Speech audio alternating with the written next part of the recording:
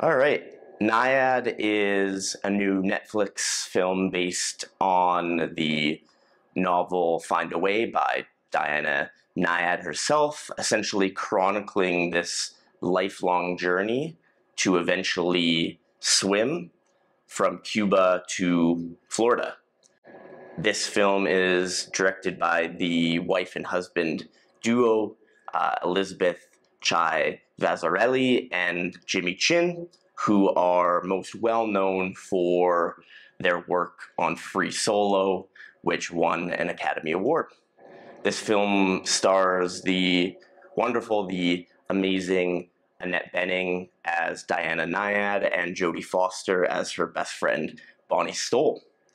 Rightfully so, a lot of the talk has centered on the performances of these two women, which we'll get to a little bit later. This film was interesting in the sense that sometimes I felt completely invested and completely in the movie, but some other times I was taken out. I was pretty optimistic from the kind of opening shot where we see Annette Bening, and then we have footage interspersed from the real Diana NYAD, which right from the get-go kind of set the stakes for the viewer, and I was in it. Unfortunately, though, I wouldn't say that this was the feeling that I held for the entire film. It was enjoyable. It was a fairly easy, straightforward watch. In some ways, oddly enough, it's reminded me a little bit of my experience watching Coda, which I found to be a perfectly fine film with some strong performances, but I didn't really see it setting itself above others. But then again, what do I know? It went on to win the Academy Award for Best Picture. So NYAD gave me a similar kind of positive emotional feeling on this journey, but at times it felt a little bit Hallmark to me. Some of the emotional beats were very predictable and a little bit formulaic, but hey, that formula does work.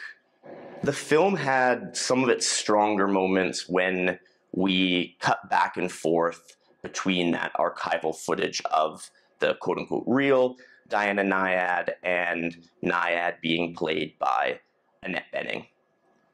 By going back and forth with the film version and the archival version of NYAD, it serves as a reminder to the audience of the real life and real stakes that were involved for NYAD herself. This is not just a made-up story about an older woman trying to fulfill her dreams. This is the real story of Diana NYAD, and when we're brought back to that place where we remember that and we understand the importance of it, the film is a little bit elevated. Beyond the archival footage, though, and this might sound strange to say because this film is essentially about a swim across the Atlantic Ocean, but the film is strongest when it's not about the swim. The film has some extremely powerful moments of reflection and of exploration of trauma. When we learn a little bit more about NYAD's childhood, NYAD's experience with different men in her life growing up, we understand that, yes, on the surface, all she's ever wanted is to complete this swim from Cuba to Florida. But what the film does well at times is allow us to see that it's not about the swim at all. It's about overcoming trauma, or attempting to, in our own unique way. And it's an acknowledgement that trauma is lifelong. NYAD has become who she is because of the experiences that she had to go through when she was younger. This unyielding desire to swim, to cross the Atlantic Ocean, is a testament to her will and her strength, but it's also a symptom of that early trauma. The idea that she isn't good enough, that she needs to prove to herself, and perhaps more importantly, she needs to prove to these men in the world that she is enough. Now, the film only tiptoes into that territory, and for me personally, I would have appreciated if it spent a little bit more time there, but I understand that that's also limiting to a certain audience. We don't all want to spend 2 hours exploring our inner self and recognizing trauma. Sometimes we want to focus on the uplifting nature of a story, and this is essentially what the film does for the most part. Before I move on to the next talking point here, there is one quote from NYAD in this film that I think exemplifies this part of her, this exploration of trauma. She is quoted as saying, "The person who succeeds is the person who is willing to endure the most pain." And a lot of the decisions that the character makes in this film, and that Diana NYAD made in real life, were ultimately inflicting pain upon herself. And we could enter into a large discussion of psychoanalytics, but we won't.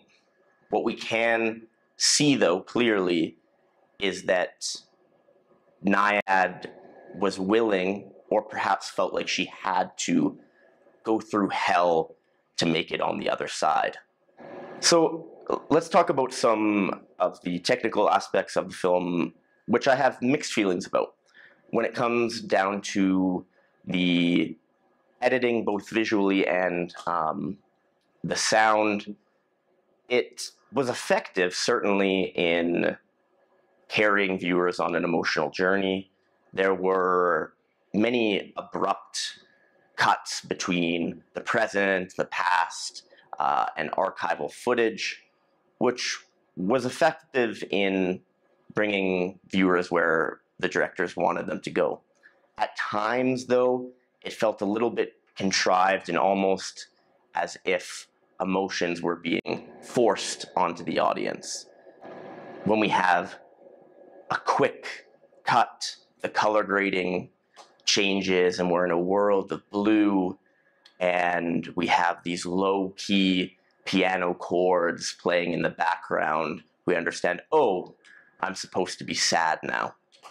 I would have appreciated perhaps a little bit more subtlety at times, but again, I think for most people, it's probably effective in what it's trying to do. We are brought through the ups and downs that NYAD and Bonnie Stoll are experiencing. In my opinion, sometimes the visuals, again, are a little bit too much. There are some attempts at surrealism here, which to me come off as a little bit cheesy, but I could be in the minority there. A strength, however, I would say, is the sound design, particularly when we're in the ocean with NYAD, as she goes under the water, above the water, as she swims, as she almost drowns, as she's confronted with different sea creatures. As an audience member, as a viewer, we feel like we're in the ocean with her. And certainly the sound design is central to us being in that moment with NYAD.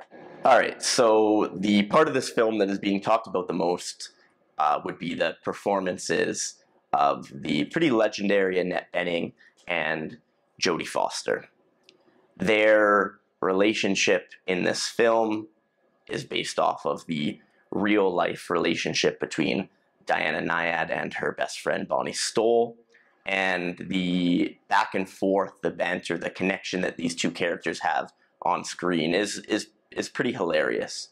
They incorporate mostly dry, deprecating humor directed at one another, and we buy into it, right? This connection between the two characters does feel real. I think it's safe to say that Jodie Foster is back. She kind of disappeared, or at least wasn't at the forefront of our minds as film lovers for a period of almost 20 years or more. She did come back in 2021 with the Mauritanian winning Best Supporting Actress for her role there. And 2 years later, she is back with another performance that could garner her a nomination at the Academy Awards. She was playing a character with a very tough exterior, but still was able to portray her emotional depth. And obviously that can be difficult when you are playing someone who on the surface is not letting people in.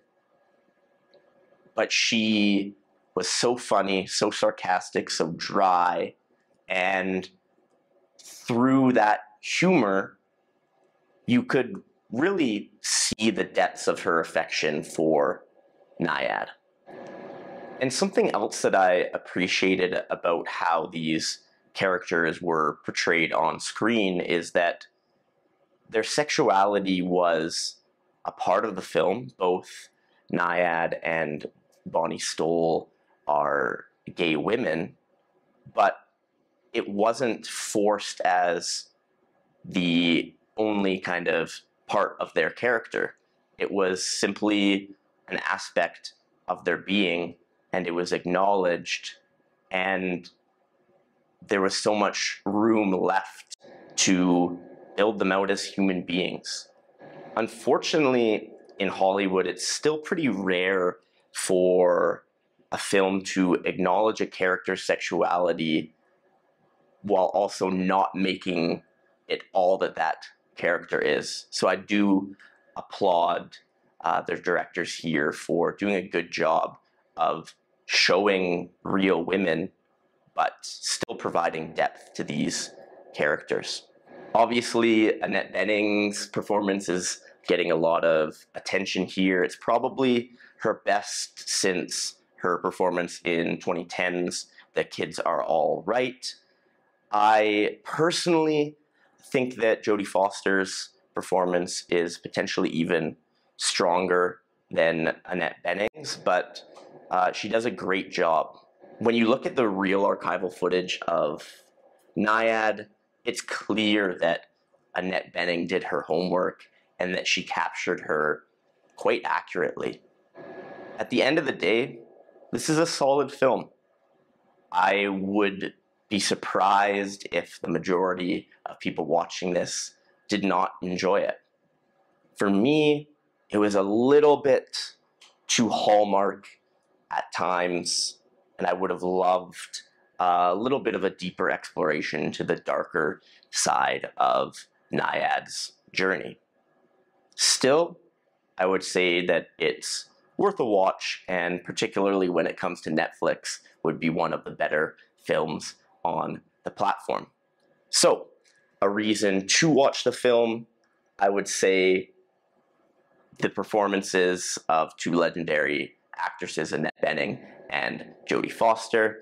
And a reason maybe not to watch the film, yes, the story of NYAD is unique, certainly, but the film follows pretty standard emotional beats, and you kind of know what to expect on the journey. Ultimately, I would give NYAD 3 out of 5 stars, and I check it out on Netflix. If you're still here, you can do the subscribe thing, the like thing, the comment thing, I don't know.